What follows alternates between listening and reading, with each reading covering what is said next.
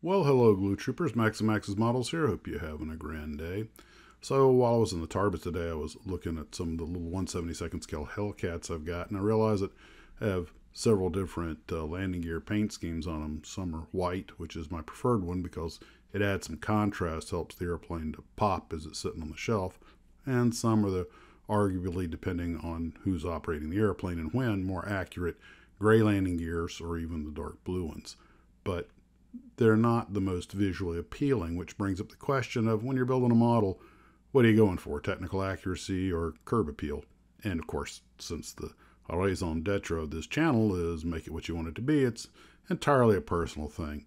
Sometimes I'm a little more prone to go with what looks good than what's 100% accurate, but it just kind of depends on what I'm making and why. Just a little thought.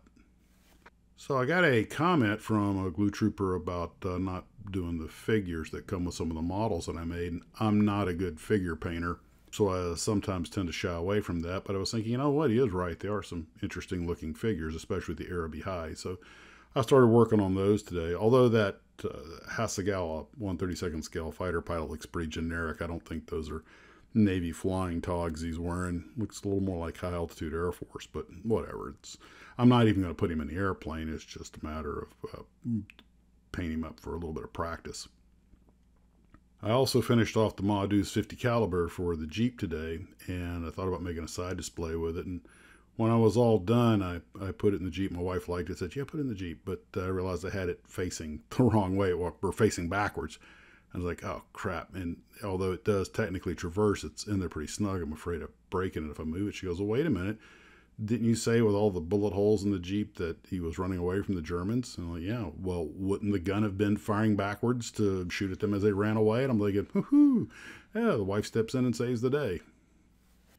With that wrapped up, I got started on the Retriever rocket, and I want to do a nice job on this, so I went ahead and puttied up all of the 7 fuel tanks that surround it and taped them off, puttied, removed the tape, sanded it down, primed it, painted it. And it's not hard. Everything fits really well for the most part. A little trouble lining up the fuselage, but a little sanding and putty took care of that. But in this case, I just wanted those seams to go away. And they have a pretty good overall fit, so it's not too much of a problem. My biggest mistake were a few little painting errors. I did prime it, but sometimes that lacquer, just one, you got to dust it on there because one shot too many and she runs. But they're actually starting to look pretty good. I wanted to give it some contrast. So I did paint one of them red, and it just looked terrible. So I had to strip all the paint off of that. We all know how much fun that is, and get it back to white again. And got working on the fuselage and got that primed. And tomorrow I'm hoping maybe to get lucky, I might be able to finish it. But a lot of the parts were pre-painted, the engine parts, the radars, all that stuff, and the little man in the bubble suit. You'll see when we get down there, but you'll see that as the kit progresses. But it's a really nice, straightforward kit, and one of the things I like about it is this is one that it's no problem making it what you want to be. I might use the decals that came with it, and I'm largely following the color guide, but I'm going to make it probably U.S. Air Force or something like that. We'll see when I get done what I feel like, but I'm going to have some fun with it. I've always wanted to think it's a cool looking ship. One thing that said to paint the radar dish bronze, and I have bronze paint, but that doesn't look very bronzy to me.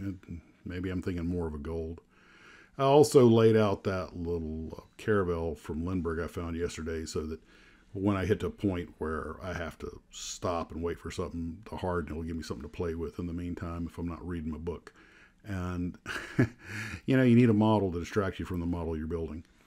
So that's really all I have for today. Just a short report. Had a good time and really enjoyed myself. The kit's come along nice. And that's it for the day, guys. You take care of yourselves. We'll talk to you later. And as always, model on.